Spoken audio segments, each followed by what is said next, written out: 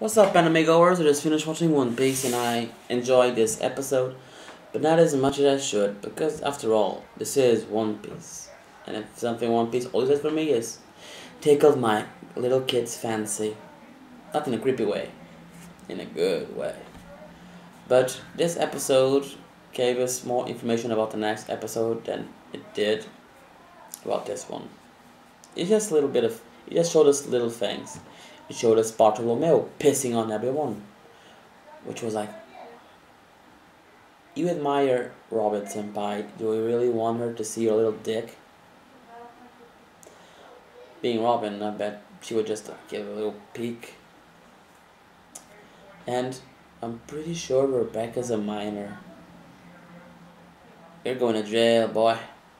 Ain't no barrier gonna save you from Big Bubba. You're gonna be Big Bubba's prison bitch. Because exposing yourself to minors, that's pretty much everything anime does. And other ones. Not that I ever watch those.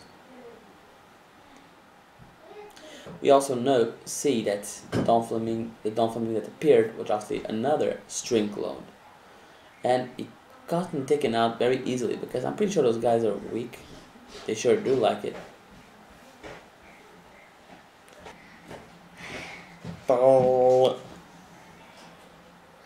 Good episode. But it was taken out really easily. Don Flamingo's clone was like, stab him. They stab. He's dead. And I thought those guys were fucking weak. I get the appearances are weird because Don Chizao's grandson's apparently strong. And looking at him, I'm like, oh, what the fuck?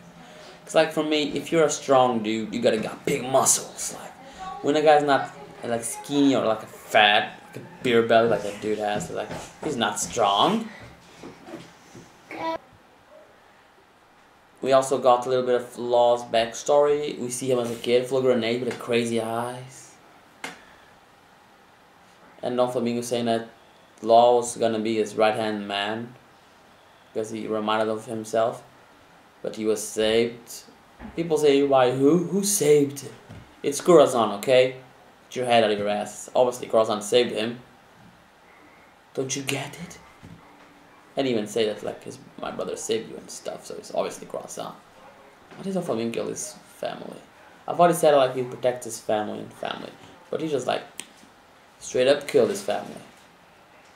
That's fucked up. Well, I'll bet we'll get more spoilers and stuff next week, maybe. I don't know. My name is Mike, and I'll see you next week. Bye!